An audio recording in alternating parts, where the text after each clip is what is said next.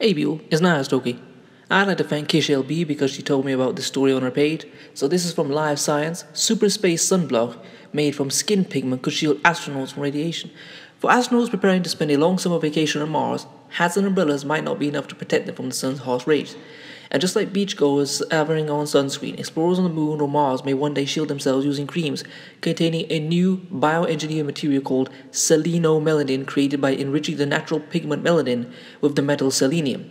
Outside the Earth's magnetic sheet protected magnetic field, humans are exposed to many types of dangerous radiation, according to NASA.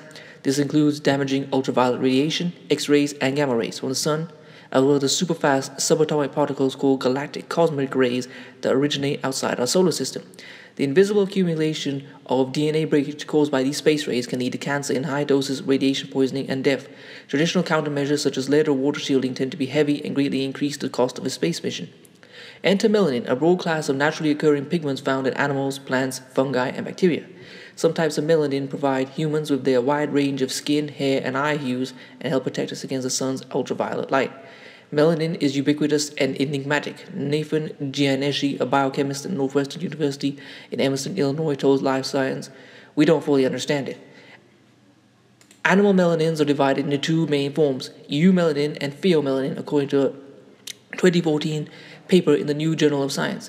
Eumelanin is responsible for conferring black or dark brown colors like that of skin and hair, while pheomelanin contains the element sulfur and tends to be reddish or yellowish, and is found in red or auburn hair and in human lips. Pheomelanin also absorbs X-rays much more efficiently than eumelanin. Knowing this, Gianeschi and his colleagues took some pheomelanin derived from red rooster feathers and tried to see if they could make it even more protective.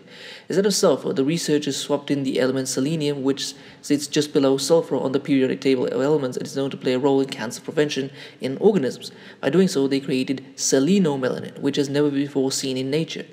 During lab experiments, skin cells treated with selenomelanin were able to shrug off doses of X-ray radiation that would be lethal to a human being. The selenomelanin was absorbed into the cells and formed what Gianeschi called microparasols, or tiny shields around the cell's nuclei where DNA is stored. The cells took on a naturally brown or tan color when they absorbed selenomelanin, Gianeschi said. Additional tests demonstrated that engineered bacteria fed selenium could produce selenomelanin, meaning the substance could be manufactured in space. The results were published by July 8th in the Journal of the American Chemical Society. I love it. Radhima is J.B. Cordero, a microbiologist who studies melanins at Johns Hopkins University in Baltimore, Maryland, and who was not involved in the work, told Live Science.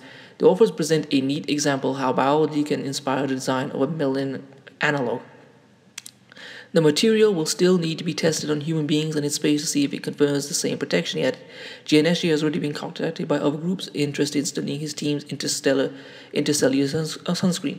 The fact it is lightweight and created from basic organic chemicals during a space mission rather than lugged from Earth makes it quite attractive.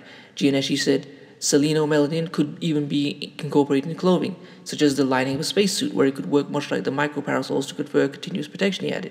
He and his colleagues are now wondering if the chemical they synthesize might already be present in nature, perhaps in fungi that live in high radiation environments. As I said in a previous video, I think it was about spacesuits made of melanin. You know, this is how valuable melanin is, that they're trying to create it with these bacteria that they needed to survive in space. You know, that this is the basic of all life. You know, if you don't have it, you will be killed by the sun's rays. So when you have these people talking about love is love, swirling, they are basically watering down their genetics and watering down their children's offspring of living. What they are born with naturally, they are taking their children's birthright away from them. Anyway, please comment, rate, share, and subscribe. I'll try to find some other articles in addition to this. I'll leave this one here as well. If you like to support this channel, leave my phone in the description. If you like to follow me on Instagram, I'll leave that there as well. Peace.